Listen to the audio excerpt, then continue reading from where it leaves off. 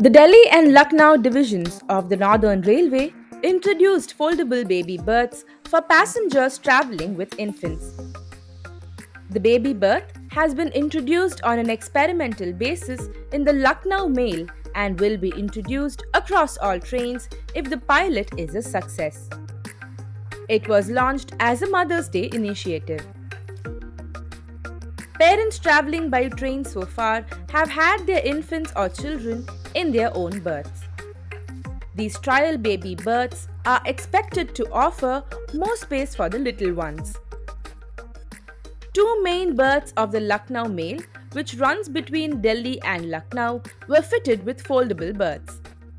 They are 770 mm in length, 255 mm in width, and 76.2 mm in height to accommodate infants. The berth comes fitted with a stopper to keep the children from falling off during travel.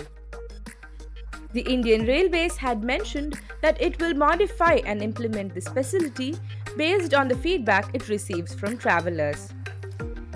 But citizens and concerned mothers took to the internet to point out flaws that can be rectified before permanent implementation. At the moment, berths 12 and 60 of the second cabins on both ends of AC 3-tier coaches of the Lucknow Mail have been fitted with baby berths.